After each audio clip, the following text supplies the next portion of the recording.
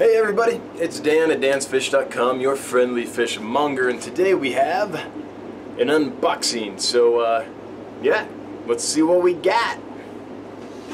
Alright, while we're fast forwarding, this was a pretty small order, just one box. That heat pack was kind of warm, a little bit.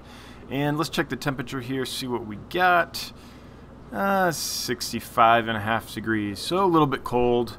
That's pretty standard for winter shipping. As long as it's not below 60 or so, things are usually just fine. Yep, 65.5. So, box wasn't too cold, but it wasn't warm either, so kind of had to hurry and get these guys going. These are some Tinwini Danios. They're the gold rings. They're a small fish. These guys are a nano fish. They get an inch, maybe a tiny bit bigger, but not much bigger. They are here in with some Chopre, some glow light Danios. So the Tinwini are the ones that don't have that bright orange stripe on them. Unfortunately, they're moving so fast that you only occasionally will get a glimpse of their true color and pattern when they kind of pause. But to the naked eye, they have dark spots on them that are surrounded by this bright gold. They're really a neat little fish. I like them quite a bit. And then here we have more of them. That gentleman there is my friend Michael Roberts. He's a photographer, so he's here to take some pictures of the fish because that's pretty cool for him to do. Let's see here, what is this one? Looks like this is the same, just the last bag of gold ring Danios. Alright, so here we've got some Amazon puffers, sometimes called South American puffers. These are an amazing species of puffer. I love them. They don't get very big. Look at the fat bellies on these little guys. They don't get very big, and they're peaceful, and they can live in fresh water. So your average puffer that you would find in a pet store, say a figure 8 puffer, a green spotted puffer, the common ones, they're pretty feisty. They'll tear each other apart, they'll pick on other fish, so they're kind of hard to keep in a community. And the other thing is they need brackish water. At some point they're going to need to be kept in pretty hard, salty water to do well long term. These guys, these Amazon puffers, they're from far away from the ocean. He's chasing a scud right there. And so they do great in full fresh water. You don't need to add any salt.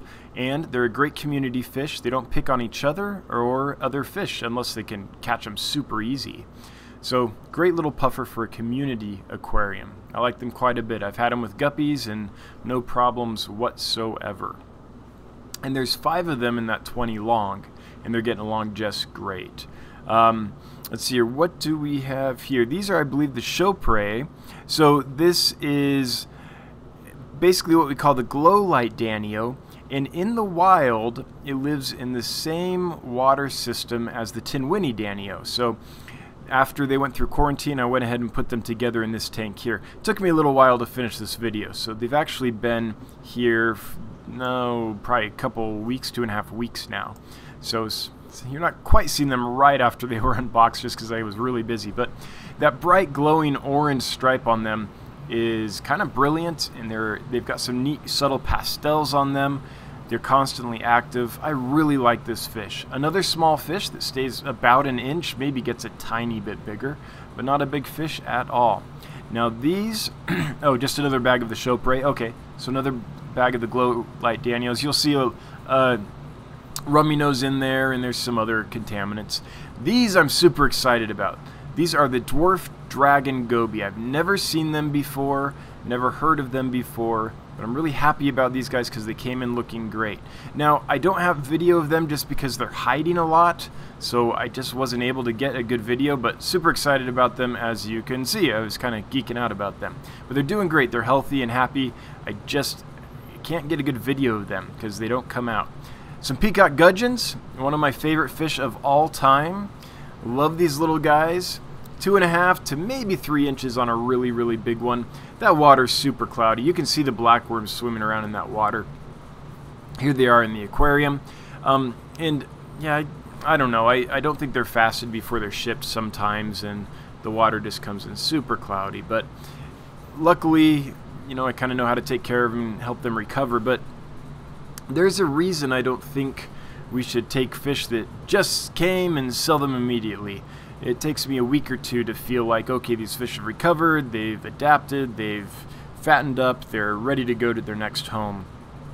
So yeah, that's just why I think it's important, if you're selling fish, take some time before you sell them and send them to their next home, because they've probably had a little bit of a hard journey, so they could use a little bit of TLC. There's a male in a pipe with some eggs that you just saw, which I think is pretty cool.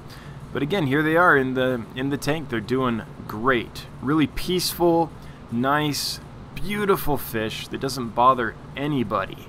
Awesome addition to a community aquarium. Let's see here.